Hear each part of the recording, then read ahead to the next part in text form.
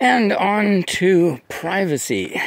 Of course, you all know what privacy is. No, you don't.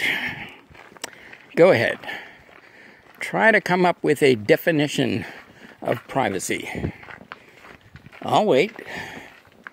Well, no, I won't, because I know you're not going to be able to do it. It's much more complicated than people think.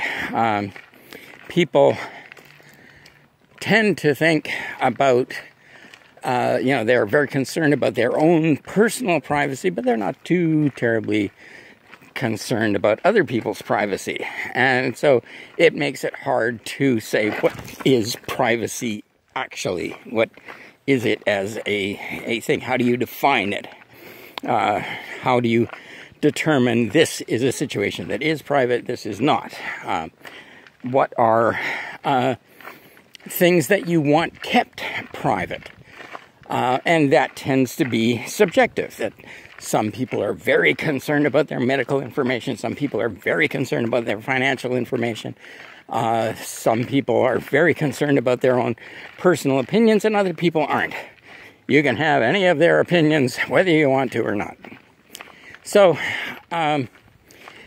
it is, it's more difficult than it seems initially when you start to actually think about it. What is privacy? What do we determine to be private? What is it that we agree should be held private, and how private should it be held? I think one of the best definitions of privacy, and this is unfortunately not one that really works in terms of creating legislation and law about privacy. But somebody said that privacy is your ability to control information about yourself. Now, notice there, it doesn't say that you can, keep everything, all information about you completely out of arm's reach. But, to a certain extent, having the ability to control information about yourself, that is privacy. Unfortunately, that's not reality. You don't get to see, if you live in a community, you don't get to control whether or not people see you. People see you as you're walking around, as you're going about your normal business.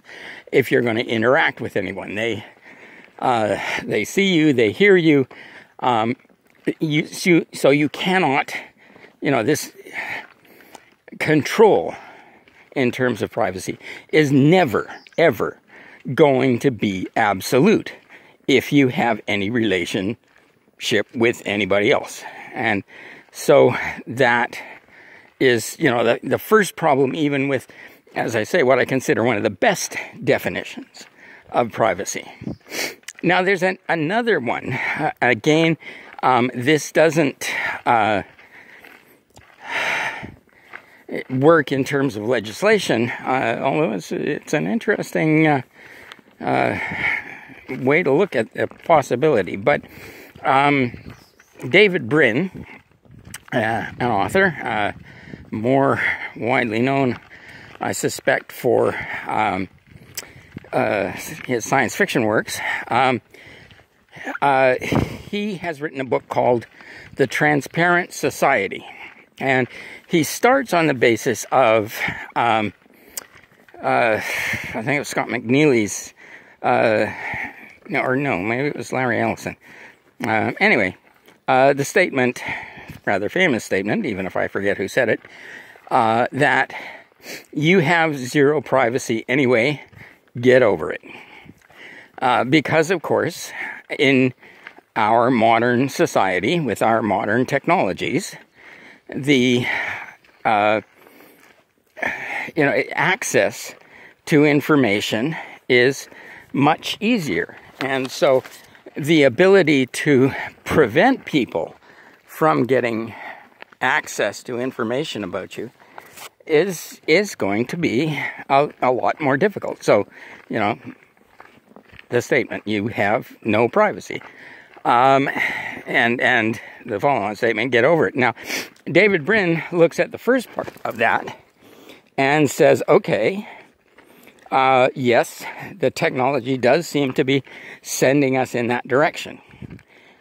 What then can we do about it? How should we think about privacy in view of this situation? And he came up with the concept of reciprocal transparency, saying if you want information about me, I should be able to get information about you. And it's a really, really interesting book and a really interesting proposition in terms of thinking about privacy and what really is privacy, what we should do about privacy, how we should pursue it.